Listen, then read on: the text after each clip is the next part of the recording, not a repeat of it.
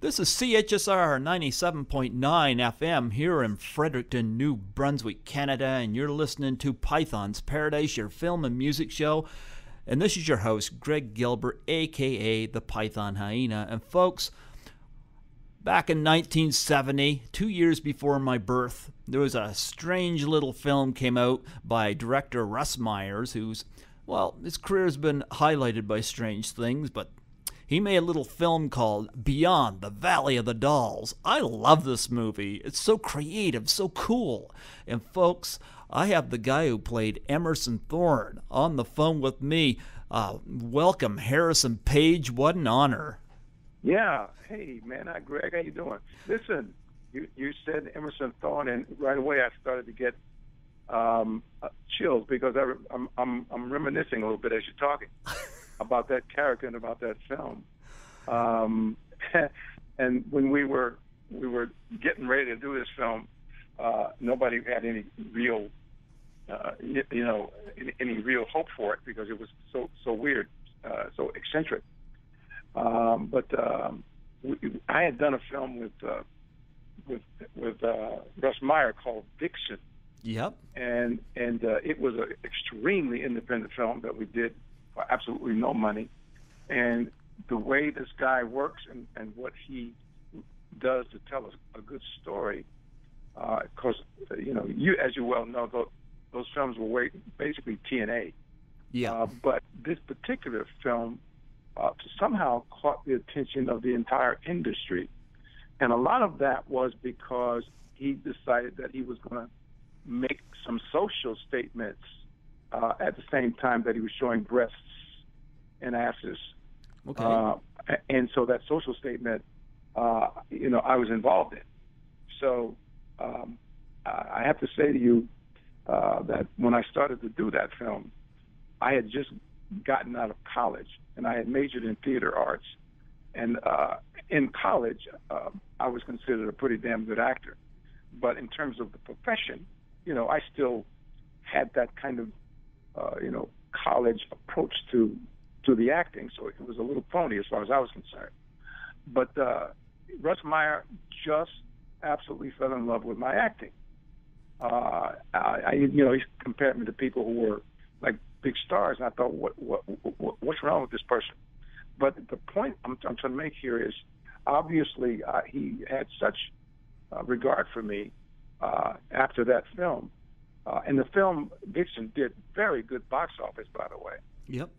After that film, he decided he wanted to continue with me and put me in his Beyond the Valley of the Dolls.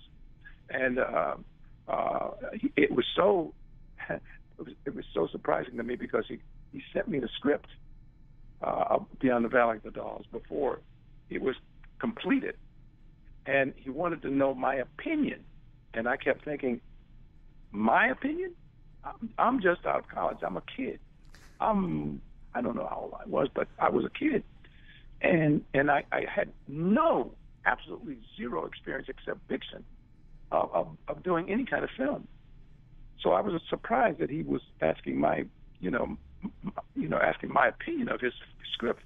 And he said what they wanted to do at Fox at the time is they wanted him to edit a few things that he did not want to edit.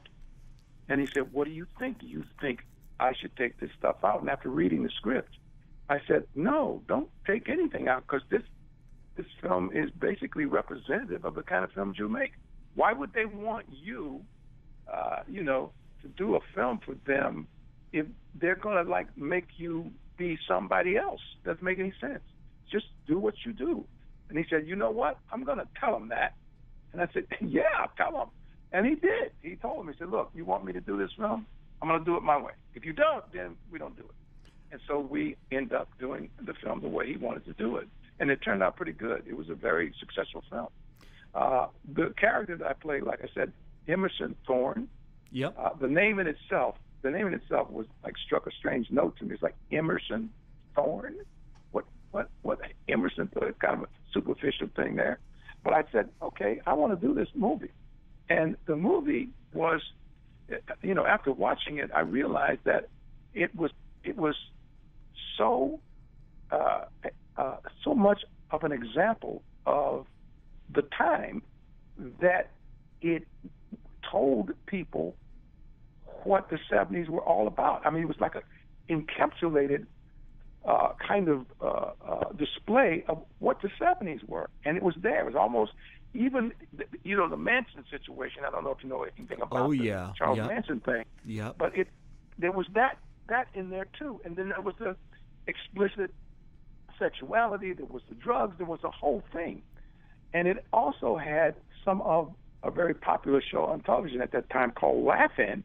Yep. It had that same kind of, kind of cutting, the same kind of fast pace. So it was all there in the film. And at that time, industry people saying, well, this movie's, it's a joke. And then the movie was released and was a big hit. And people were still kind of saying that was it. As a matter of fact, on a personal level, if I said I was in Beyond the Valley of the Dolls, I got kind of a snicker. So I went, all right, okay, but, hey, it's a film. I'm working as an actor. And so the film, say, years later, I was at Fox Studios, and I think it was around 2006.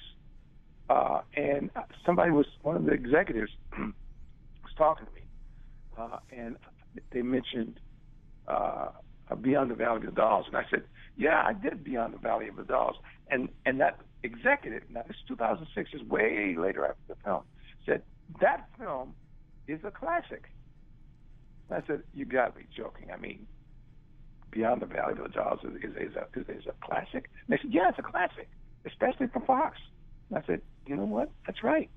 And so what they were saying earlier made no difference whatsoever, because the film now is still considered to be a classic, and I'm proud of that. I love the film. I just think it's so bizarre. And even what you were saying about Russ Meyers, about the studio, I think they wanted his talent, but they wanted it under their rules. And I'm glad that Russ Meyers chose to do his own thing, because it wouldn't have been true to himself if he didn't. I mean, this is the guy who made Faster Pussycat Kill Kill, which inspired... Exactly right. Yeah. Mm-hmm. Yeah. And all those films were successful for him. So, and he should have stayed with it. And it's interesting because he learned a really painful lesson, because after Beyond the Valley of the Dolls, and there was a big hit, they gave him another film because he had a 3-picture deal because of Vixen. He did a film called, I believe it was The 7 Minutes, and it was a courtroom drama. And he did it, obviously, the way they told him to do it or whatever, and the film was a complete flop, and he didn't get his third film. If he had stayed with his own concept of making movies, I think he would have had another hit. But that just goes to show he learned a really painful lesson.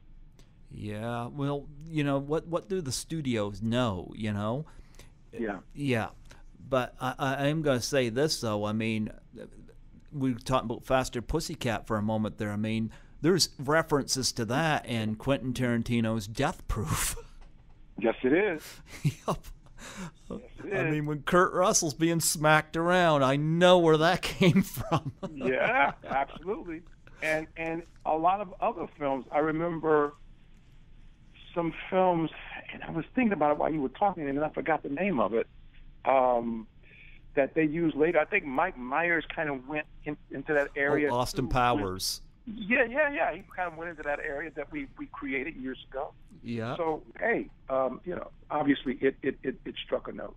Even the Phantom of the Paradise had a brief little moment, too, inspired by Beyond the Valley of the Doll, on the, like, a turning bed kind of situation. Yeah. I think that Beyond the Valley of the Dolls was absolutely creative. I love creativeness in film, especially when you don't see it so much these days, But I gotta say this, one thing that stands out is that Roger Ebert was the screenwriter of this film. Yeah, Roger, this thing about Roger Ebert, because Roger Ebert was huge in terms of, critics. He was just one of the top critics, in the business. And he had, I was reading a review of Vixen, because he was one of the reasons why Vixen was a big success. is that he wrote some of the most incredible reviews of that film and the people in it.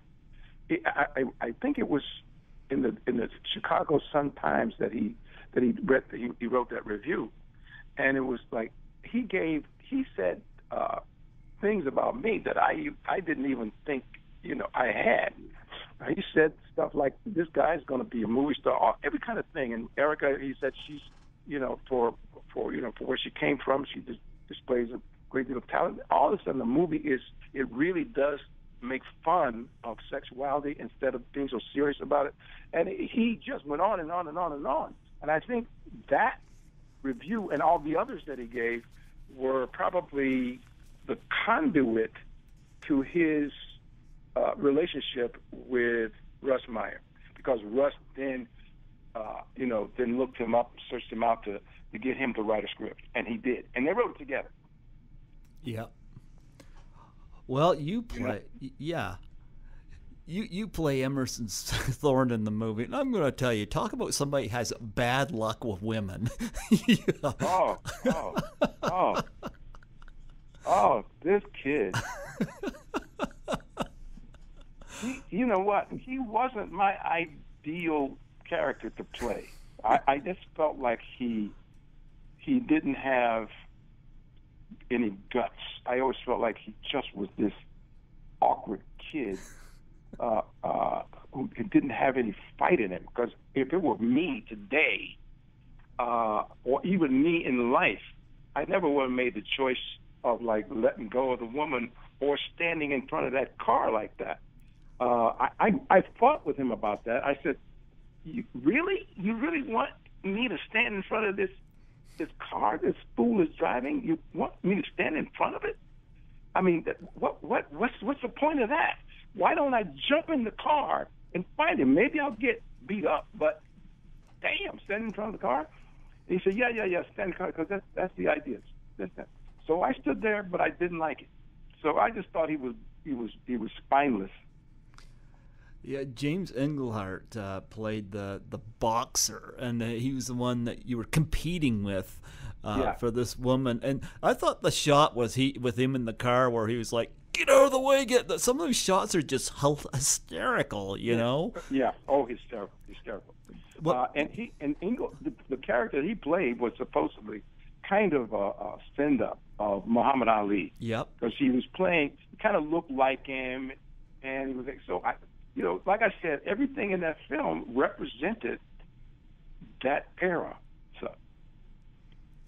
Yeah, you got beat up by him a couple of times in the movie. Oh yeah, all right, yeah, man. I mean, I just think this guy had no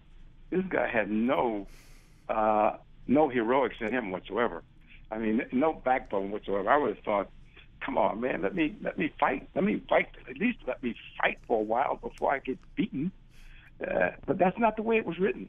It was written that Emerson Thorne was this, he was this kind of a spineless character. Did you like working with James Englehart? You know what? I didn't know him very well, so I can't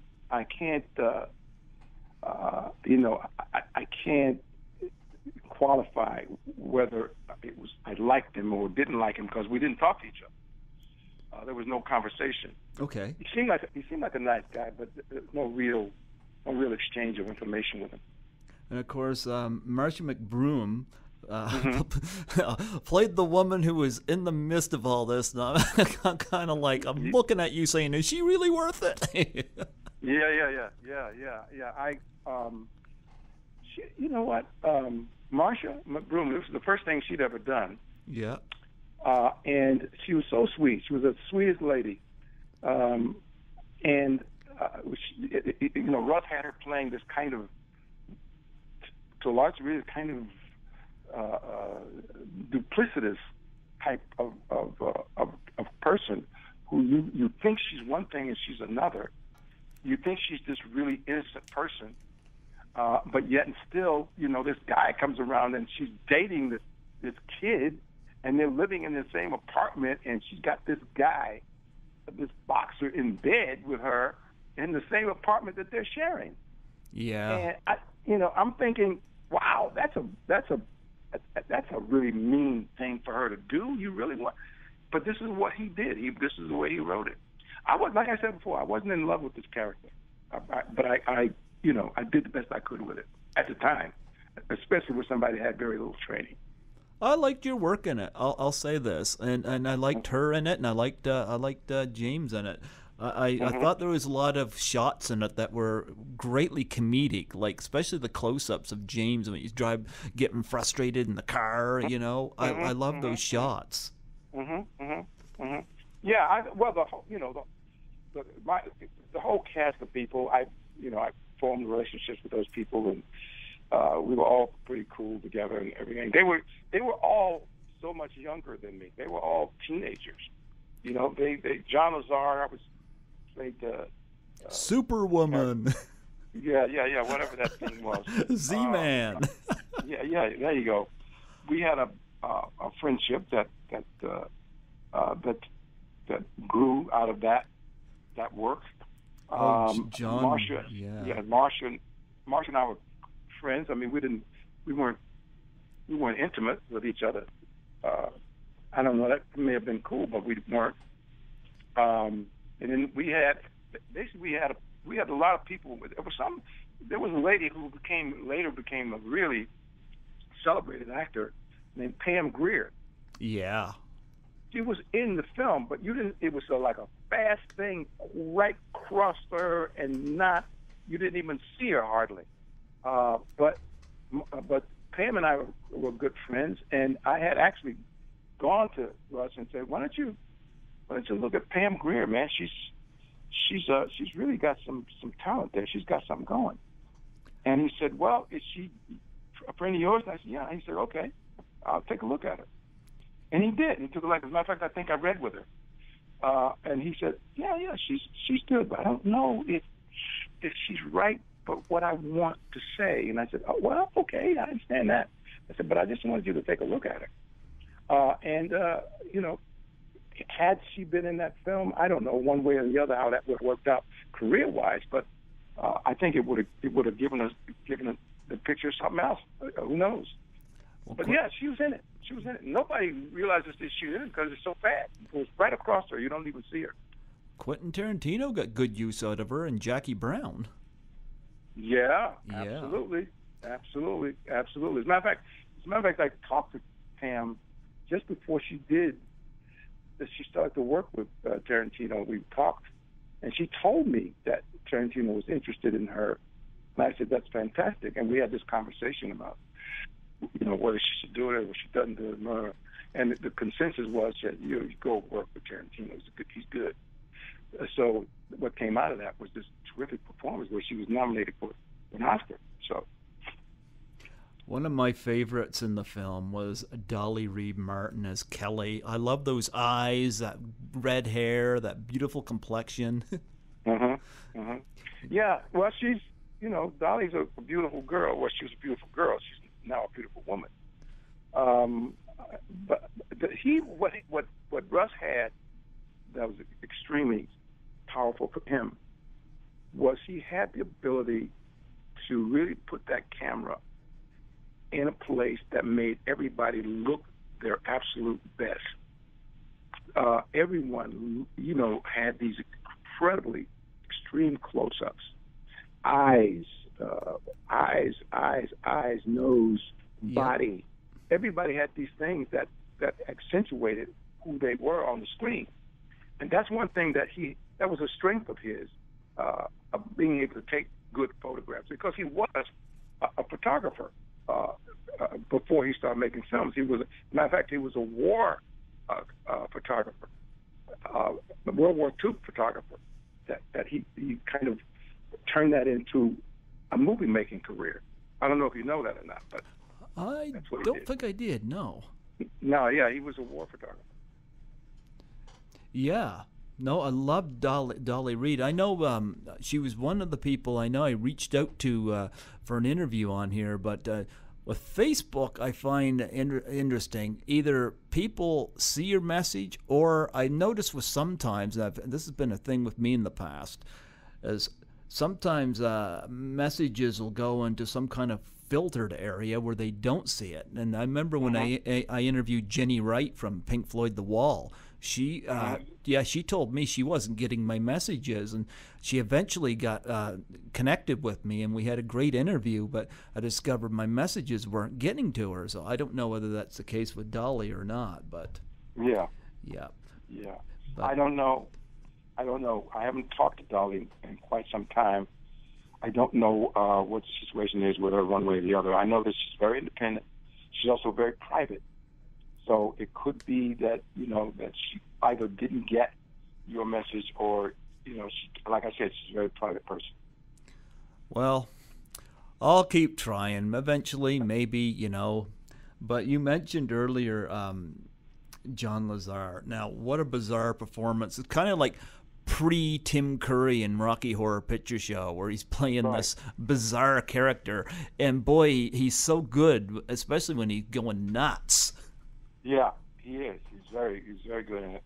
Very strong actor. This man was.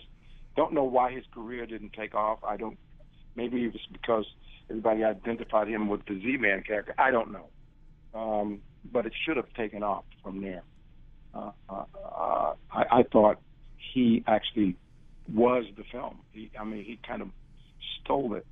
With that work. Like I said, I don't know why he didn't go on with his work. But I thought that performance was stellar.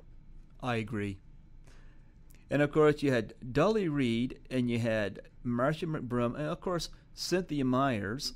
Mm-hmm. Yeah, I love that song they're singing at the beginning of the film. It's such, and all these images that are thrown together. And very, very 70s and 60s, Mm-hmm. Yeah. Was that Candyman? The Candyman thing? I'm wondering if that was Candyman. I don't know if that was it. I don't think it was that. Oh, okay.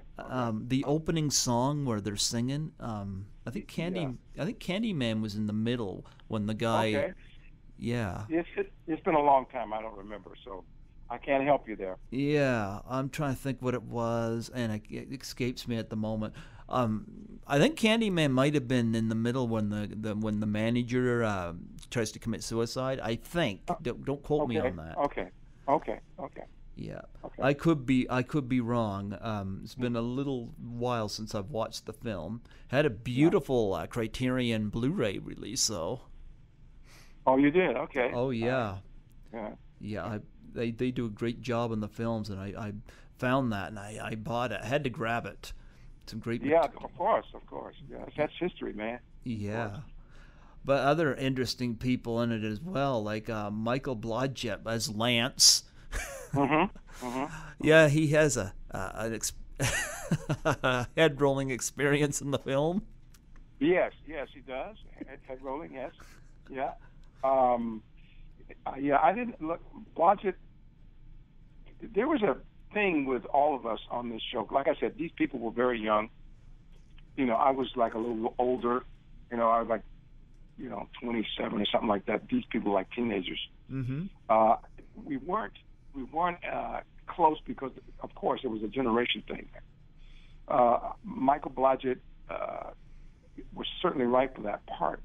And he did, I think he did a great job with it. These people are gone now. Michael's gone. Cynthia Meyers gone. A lot of these folks have gone on, but they were good in their parts, and I wish I could talk about them on a personal basis, but I didn't know them well enough to talk about them. Yeah, well, they did a great job in the movie. Yeah, Michael is gone, and it's unfortunate because he was. I'm trying to think who he reminded me of. I think I might even go back to Phantom of the Paradise, since they had a little bit of Paul Williams in them. And of course, Erica Gavin, of course, you worked with in Vixen, and she is in this too as Roxanne. Yeah, she was terrific. And I believe, because I had a talk with Russ. Russ always was, for some reason or other, he always confided in me. I don't understand that, but he was saying I want Erica to play this part of this lesbian.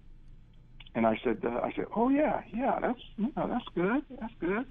But when he saw her, he said, she doesn't look the same anymore. I said, well, what are you talking about? And he said, well, she's lost weight. She looks really thin. I said, well, that's good, because you're saying you wanted to play a lesbian. Lesbians don't tend to be very kind of buxomy like that. Although, I'm not saying that's not the case, because believe me, I'm not trying to pinhole whether a lesbian looks like anything or anybody for that matter. Sure. They look like anybody and they look like everybody. Yeah.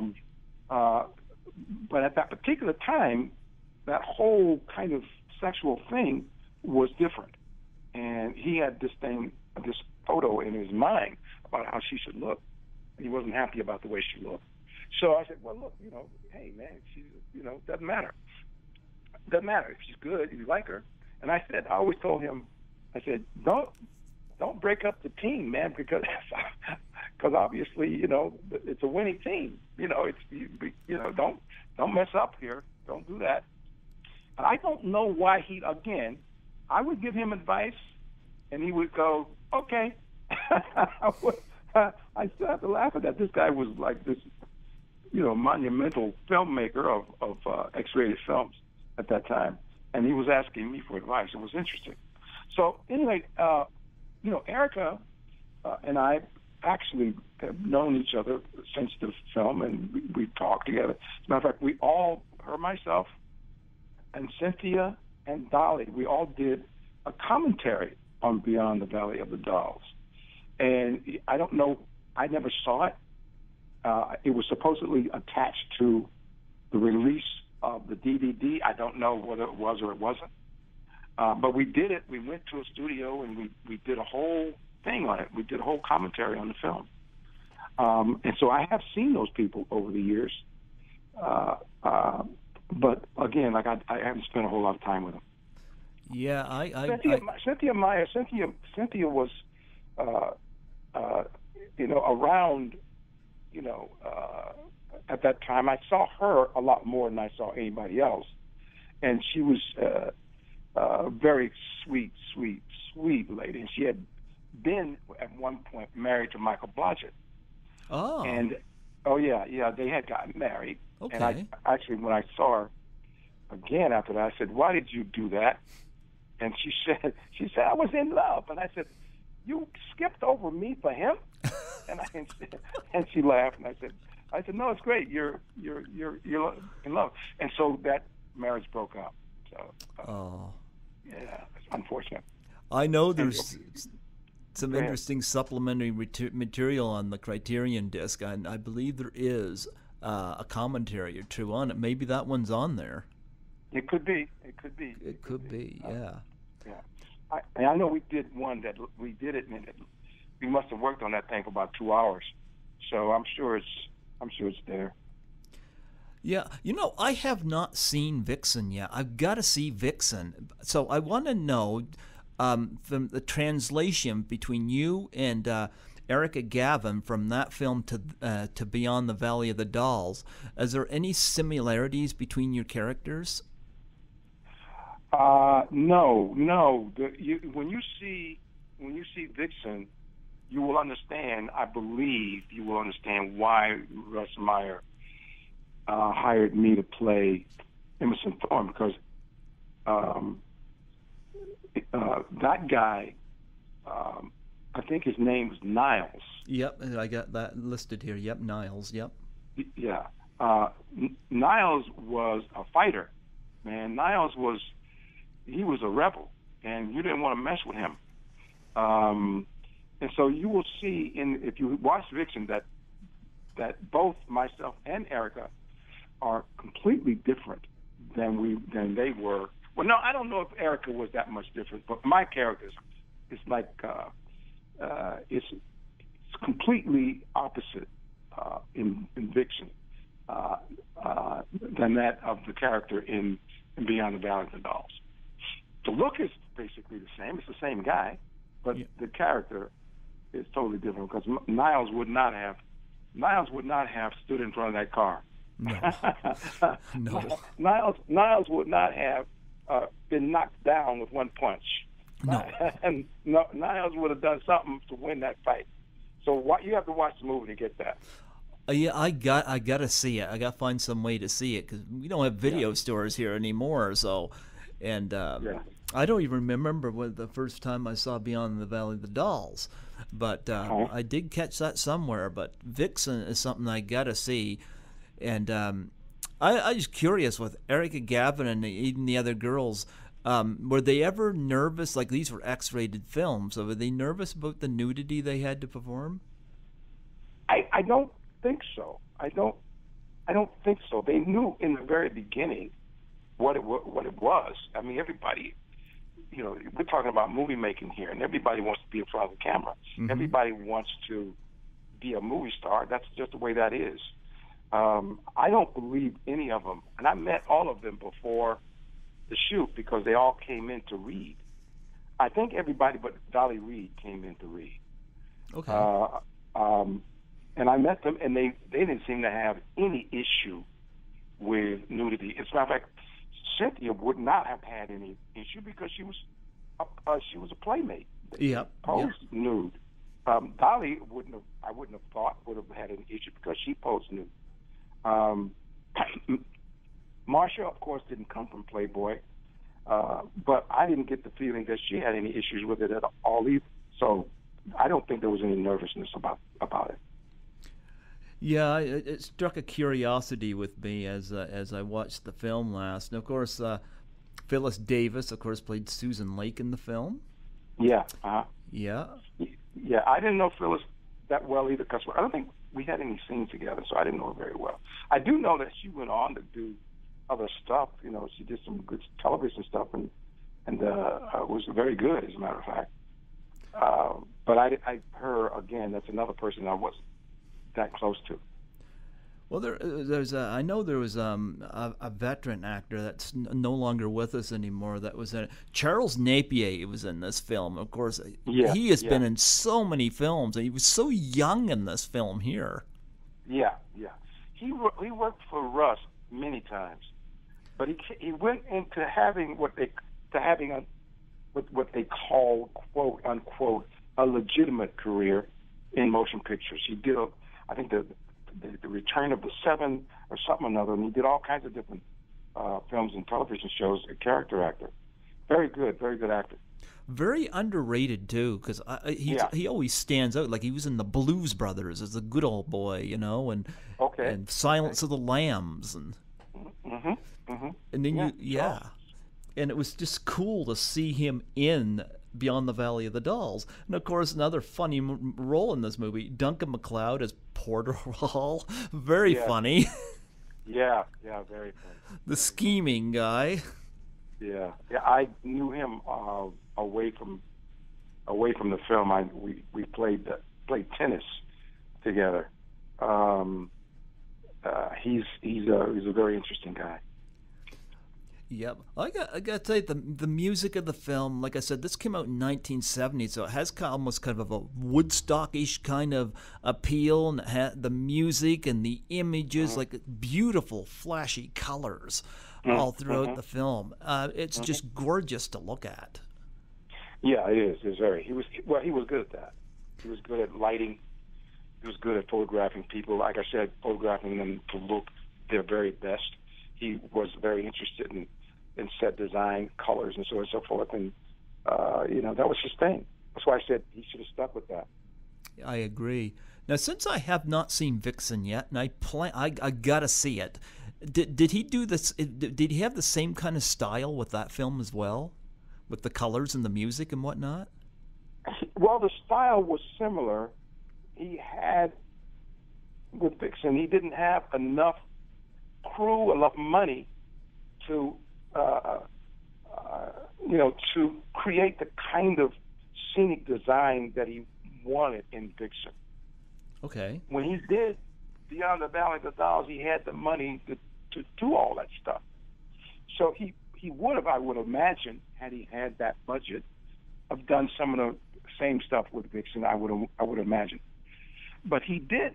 The thing about him, which was I found to be really interesting, was that he did everything. In other words, he did everything. He held the camera. He adjusted the lighting. A lot of that in Vixen is because there was no budget, but he still had the know-how to, design the set, shoot the footage, direct the film, deal with the lighting, everything. He did all of that himself. And for it to come out or turn out the way it did, it in itself, I believe, kind of magical. Yep. Now, did I mention Edie Williams as Ashley yet? No, you didn't. Okay, I was looking over the list. Yeah, Mm-hmm. she was another one that stood out in the film, kind of inserted herself with the manager guy. Sensuality and sexuality. Yeah. Yeah, she was good at that. She did that. She walked the red carpet a lot in the 60s and 70s and 80s. She was a staple when there was a premiere of a film. She was always there with some scanty thing she had on, and she got a lot of notoriety from that. And because of that, he hired her to play basically what she played most of the time in life. And I thought she did a good job of it. She's priceless. Yeah. It's interesting to note about her is that all that kind of freedom with sexuality and able to publicly display herself is not like that in life. She's also very private and also someone who has a really terrific humanity to her. I knew her off the set, and her and I talked a lot. And she was always saying that she wished that she had been taken more seriously as an actor. And the discussion was always, well, Edie, if you want them to take you seriously as an actor, then you got to do a serious part. You got to stop. You got this image. It's kind of a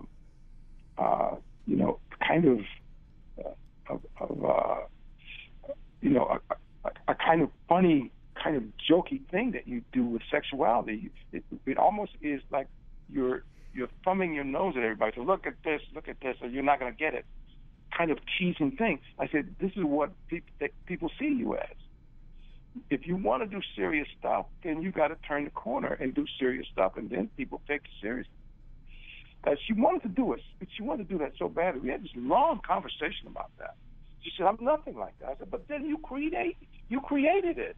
You're the one that you did that on your own. Nobody made you do that." She said, "But I wanted people to notice." And I said, "Well, okay, now they notice. Now what are you going to do?" And she was not like that at all. She was a really nice lady who was very serious about being an actor and being on the screen. And she later married Russ. I don't know if you know that or not.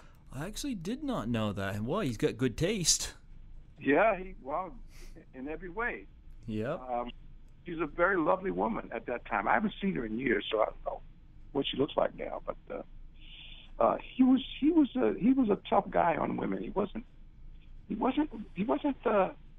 very compassionate about them. I wish he had been. I don't know what that was all about because I can't describe it because I don't know what that was all about. No. She was definitely a standout in the movie and definitely added something to it. Yeah, there's a number of these people I know. But this is one thing I loved here is I'm so glad I was able to reach out to you because there's some of these people that are available in terms of web pages and stuff. It's just a Yep. So I've been able to reach out. It's just a matter of response, but a lot of interesting people in that. But you went on to do a few other films too in television. I noticed a film that I'd never heard of until I was looking at your credits. A film called Trouble Man. Don't know what that is, but it says you played a bogus cop. Yeah. No.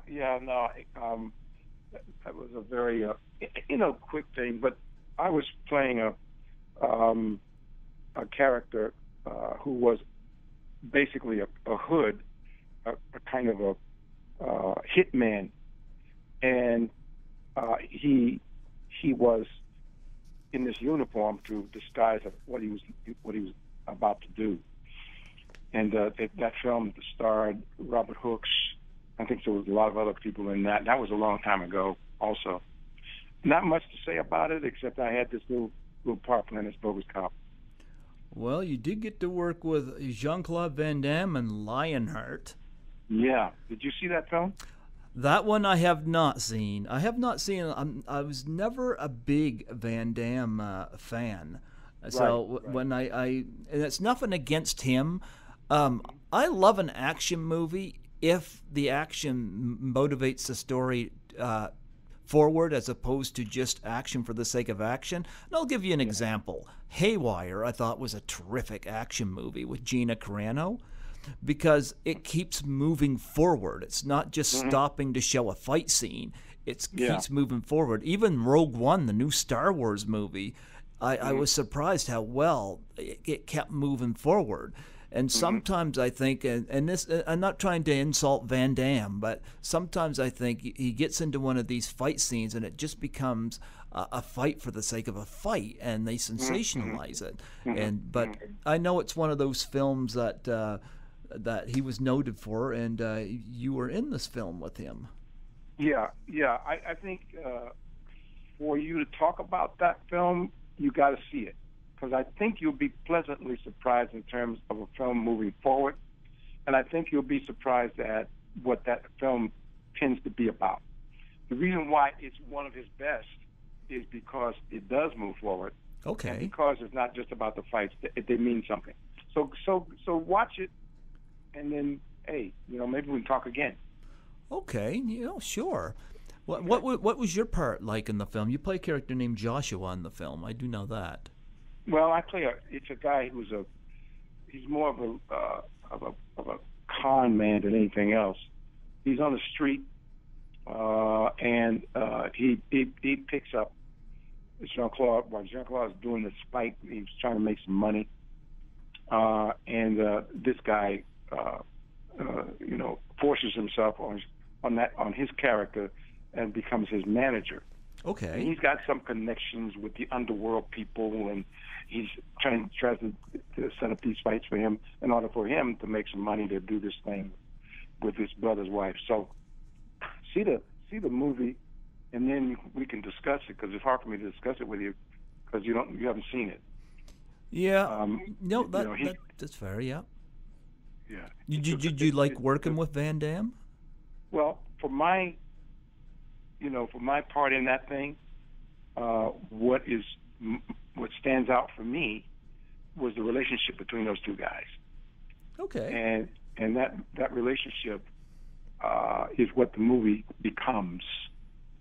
So I ain't gonna say a whole lot about it because you haven't seen it.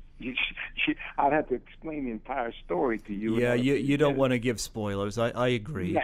Yeah. See the movie, then you go. And when it's over, call me back. I'll say, okay, now let's talk about that. Oh, okay. No, that's fair. I had it down here because I know it was one of your notable films. Yeah. But sure, maybe I might end up liking that one. You could have a point. You never know. I've seen. I remember in the course of this journey in the business, there were films like I hear the title of it, and it's something. I said, I don't want to see this. I don't want to see that movie. And maybe it's about something that I don't care about. There's a film called it's called Best Years of Our Lives, and it's about World War II and these guys coming home. And so I said, years ago, I said, I don't want to see that. I don't want to see that. Plus, nobody in there could recognize that. Nobody in there resembles me. So I said, put it off. Then I, by accident, saw it on TV one night, and couldn't take my eyes off of that film. And that film was made and directed by William Wyler. Okay. And it knocked me out because it said something to me that it spoke to me about not just coming home, but it's about life and relationships. So you never know until you see it whether you're going to like it or not. You're 100% right. I know I've been let down by more than a few Van Damme films before, but you know, I don't know if that's so much his fault or whether it's just the screenwriter. You know, I mean, he's obviously got great physical capabilities. Right. You know, but I could say the same thing about Steven Seagal or any of those guys. You know, so yes, I understand. Yeah. I understand. Yeah. Yeah, but you're also in a bizarre little movie called Carnosaur. Oh yeah, Carnosaur. I am in that, aren't I? A little Jurassic Park action, huh? Yeah, a little. As far as I'm concerned, not quite up to Jurassic Park, but you know, you don't know what people are going to do in editing. You don't know what people are going to do in terms of special effects. There's everybody else. Everybody, when you do a film, it's collaborative. But when you finish with it, you don't know what's going to happen. You know, you get editors, you get special effects, you get all kinds of stuff that you had nothing to do with. And all I could do in Carnosaur is appear in the film, do the best I can with what I had, and after that, it's up to everybody else. And when I saw the film itself, I said, "Oh my God!" I thought I was going to be, you know, looking at something that looked like a Tyrannosaurus, like the ones in Jurassic Park. But what I was looking at was something totally different when it was on the screen. Yeah. And I was extremely disappointed with what those guys did. And you know, it's like, well, that's what they did. You know, what I did was I had this thing where I'm shooting that thing and I'm looking way up in the air, looking at it, and it turns out the thing ain't that big. So, you know, you can only do what you do. I mean, as an actor, I did what I did, and that's it. Yeah. What you gonna say? I didn't say anything. Oh, okay. I thought you was adding something to that. No. Maybe it was kind of maybe they're playing it as kind of one of these Attack of the Killer Tomatoes type thing. I don't know. You know. Yeah, could have been. I don't know. That wasn't the concept that I understood. I understood it was going to be, you know, understood it was going to be about this monstrosity of an animal. And I don't know what they did. Like I said, I'm not responsible for what they did. I'm only responsible for my appearance on the screen, and that's it.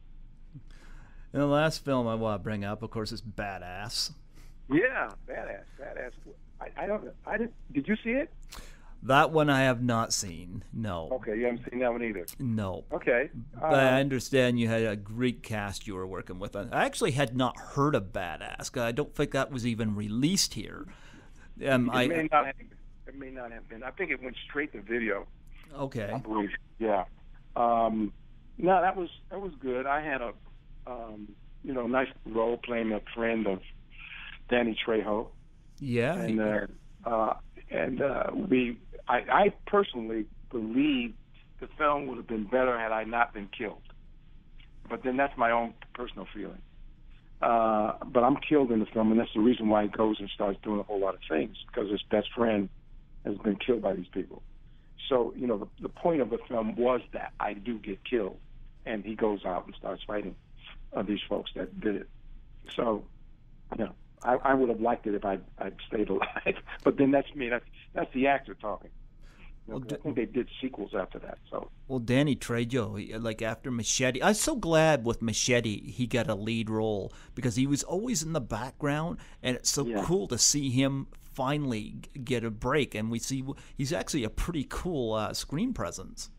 Yes, he is. He is, and a good guy too. I was surprised at how good of a guy he was, because he spent most of his life in and out of prison. So for him to be the kind of person that he was, and he's always, I think he spent most of his life trying to keep people from doing things that will get them locked up.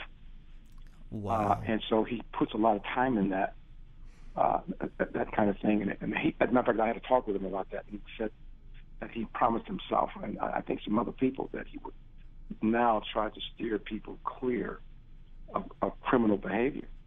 So that's commendable, right? Yes, that's very commendable. I think he was interviewed by Howard Stern, and he was talking about that very thing. Ah, okay. Yeah, yeah.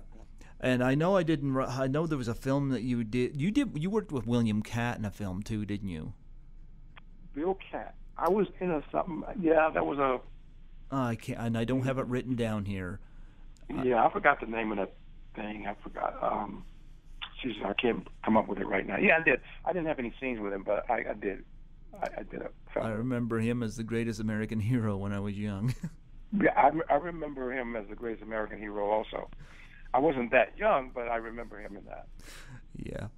Well, tell me, like, what are you doing now? You got like any like web pages and charities or whatnot that you're involved with? Well, I have a website. I am going to be constructing something that's interactive. The one that I got up is just pages. It's not interactive. I don't know when I'm going to do that. I also wrote a film that I really want to get produced. Okay. And I don't know. We already have a guy who wants to shoot it. I don't know if that's going to work out. It's in that stage where I don't know where it's going to go.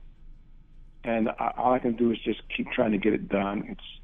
It's a wonderful film, and it takes place in a small southern town, and it's right up my alley because I was born in a small southern town. So we'll see what happens with that. I also teach. Excuse me. I also teach acting. Okay. I and try to inform young people about the acting profession and how to go about getting a job and that kind of thing. Yeah. Wow. Yeah. Yeah. I gotta say, I wish you luck on the movie. Like I know you're not going to talk about the details of it on here right now, but right. That'd be something I'd be definitely interested to engage with you about when it is done. When did you start that project? Like how long have you been doing that? Well, I have done. I would venture to say that it's 10 years of writing and rewriting and then throwing everything out and starting all over. That kind of thing. But in terms of lately, I would say the last couple of years, I really sat down and came up with a concept that I'm happy with, and a few other people were happy with.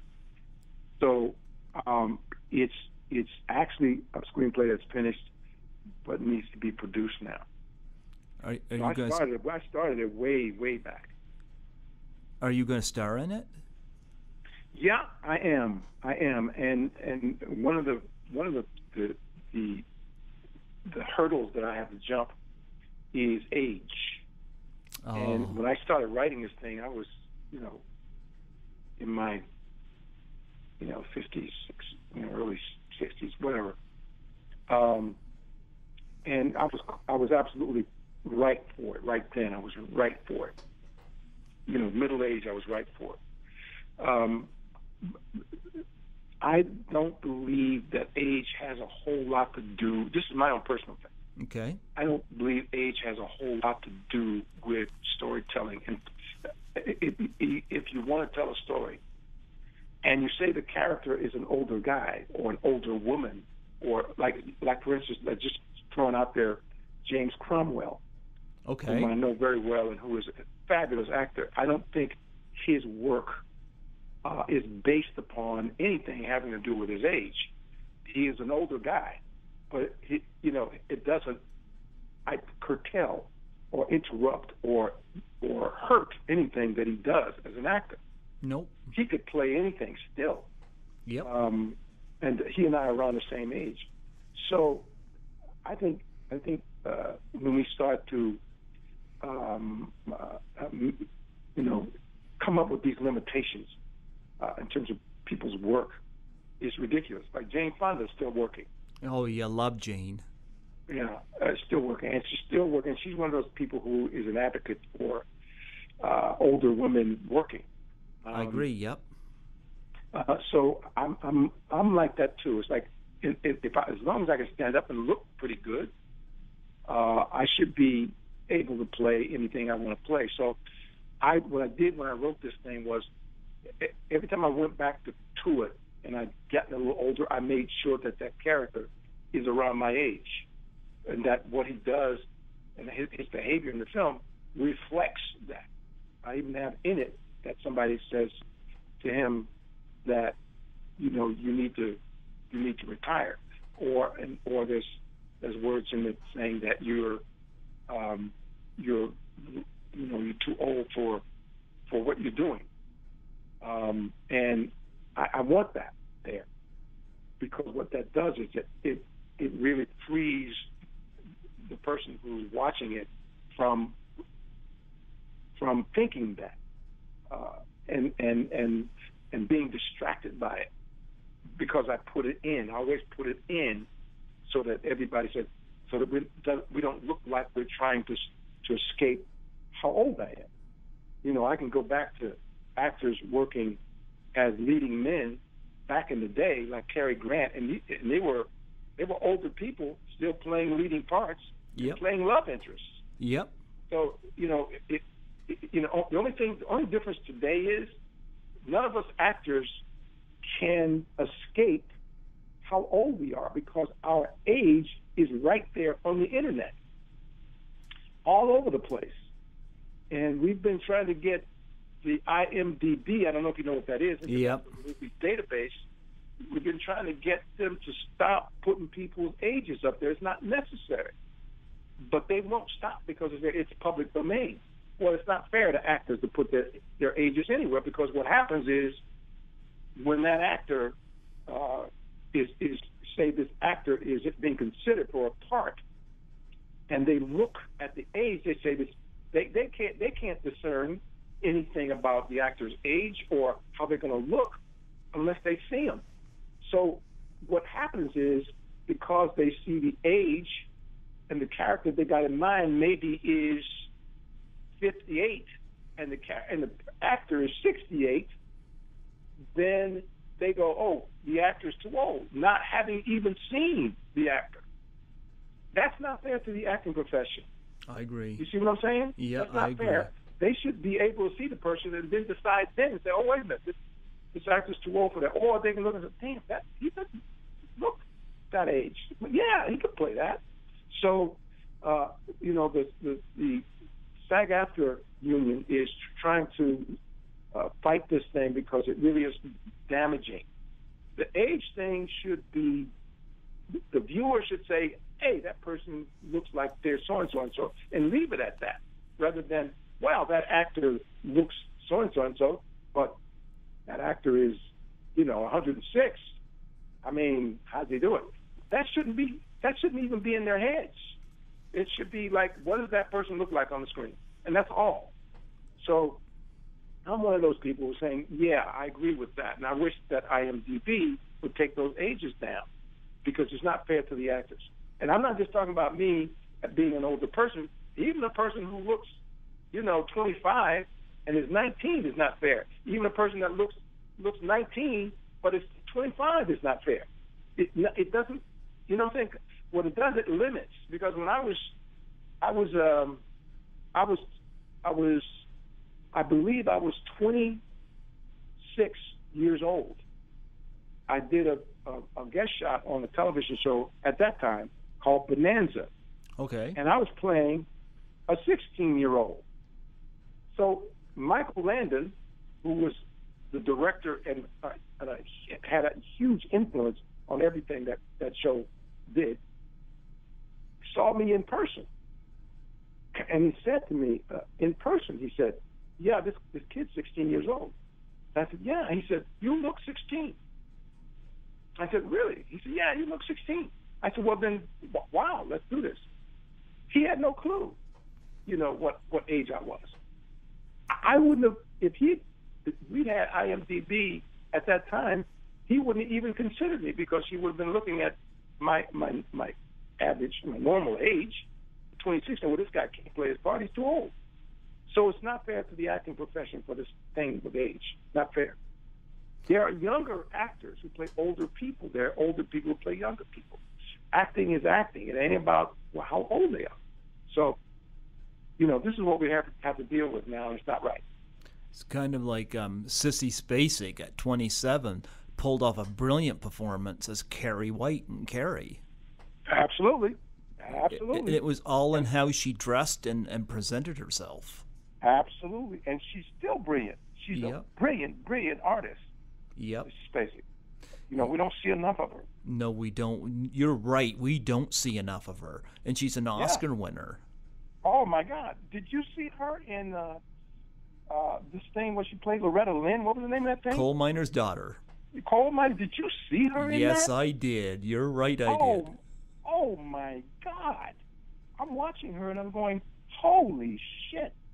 Man, she's tearing this thing up. And Loretta Lynn was very high praise to her too, because she did this thing and everything. There you go. Yeah. And I don't think she was old enough to play Loretta, but damn, she killed it. She killed it. Absolutely killed it. You mentioned television. Do you have any favorite television shows that you've been in, that stuff that just stands out that you loved being part of? Well, I loved being part of Ally McBeal. Ah, okay. Yeah, I love being part of that because it was revolutionary in terms of television. Davy Kelly he always pushed the envelope. And he wanted to say something about the life of young lawyers in reality. What are these people like? And he wanted to add a sprinkle of humor in there. Now, you may not have seen that show, but I thought that show was exemplary in terms of how I played. He likes to, like I said, push the envelope. I played a minister on that show who was having affairs with his choir members. Now, most people don't want to put something up there like that because the Christian community get a little bit upset about stuff like that. Yeah. But he said, no, I want this. This is what I'm trying to do. And I did it, and I just enjoyed it, and I enjoyed Callista Flockhart. I enjoyed all the people that were in that show. I enjoyed the concept of the show, everything about it. Even today, I could watch that show and still enjoy it. That's one of the shows I enjoyed doing more. I enjoyed doing Jag, playing that part. Let's see, what else did I do? I did a thing called Quantum Leap that I enjoyed because I got nominated for that one. And then, I did a whole lot of television. So sometimes there's so many of them that I can't even remember them. Oh, I remember Quantum Leap. Yep, Scott Bakula, Dean Stockwell. Yep. Yep. Go all the way back there. I enjoyed that piece, and everything that I've done, I pretty much enjoy most of the time.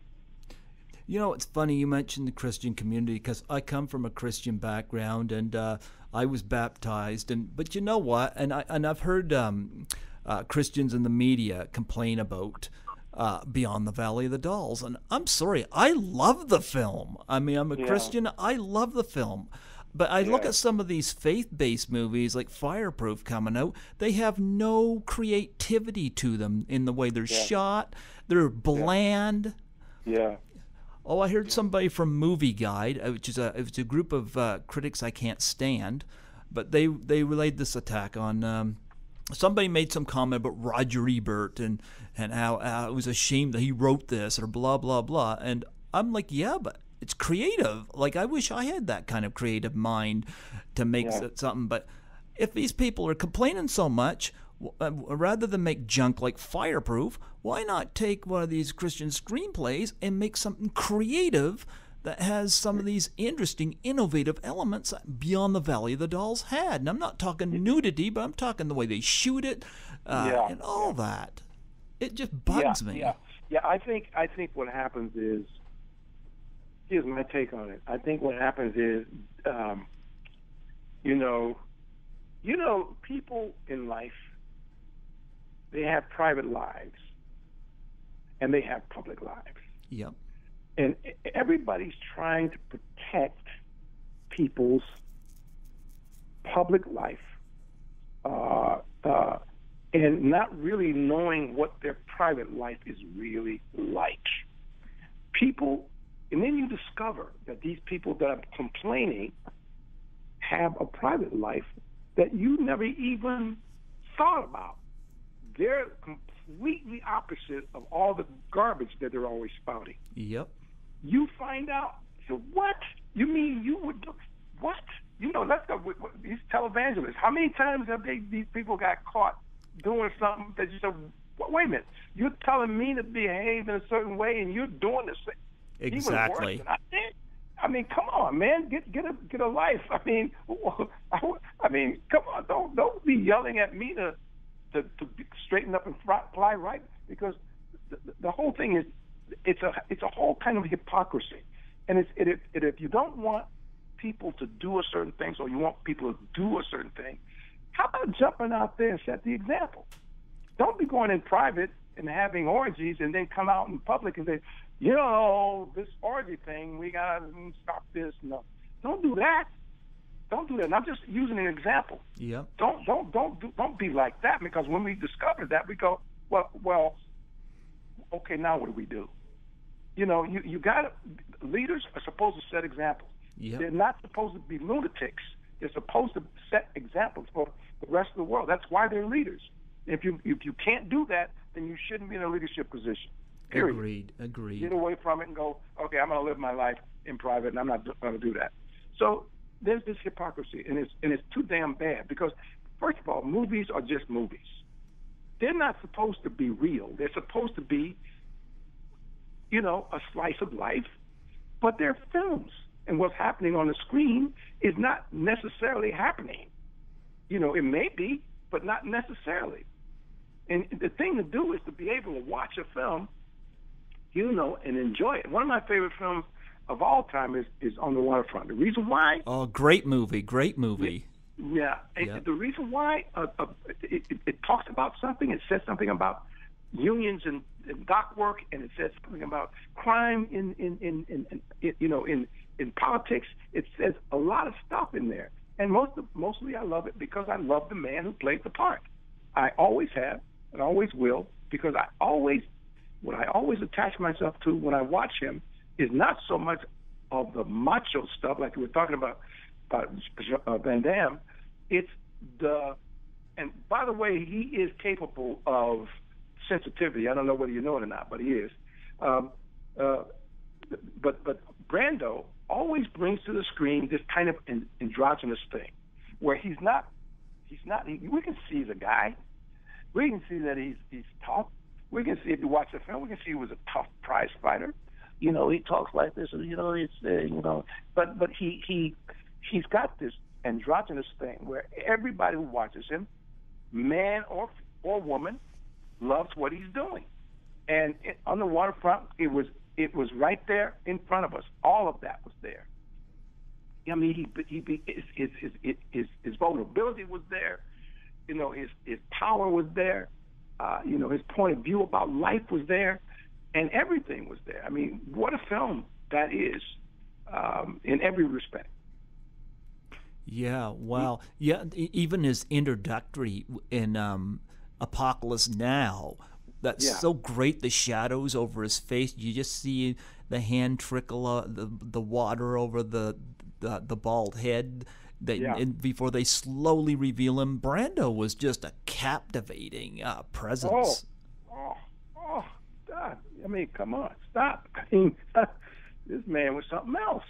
You know, he was something else, and I don't think that I have seen anybody that creates the way he does with such.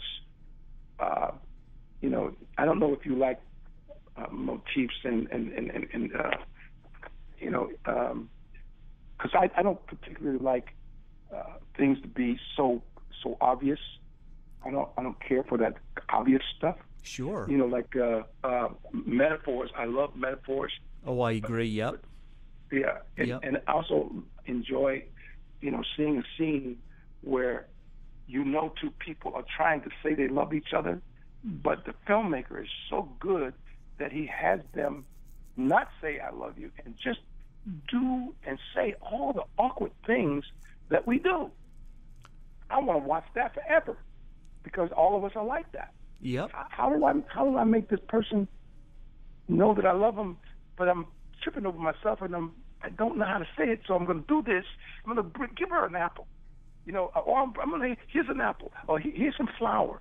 Here's some flowers for you. That's basically all I can do right now. I can't say anything else because I can't say I love you. It's hard. I agree. Back away from it because, I'm afraid to say it. And all these things are so interesting. And in my opinion, they're a hell of a lot more interesting than blowing up buildings. Yes. You know what I'm saying? And that's like what you say about martial arts. It's like, come on. What has that got to do with anything? So I know what you're saying. I know what you're saying about that.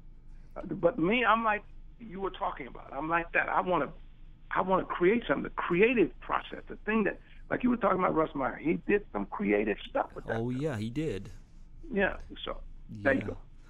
We actually, when I back, I'd say it was back the year 2000 or whatnot. I took a history of film class.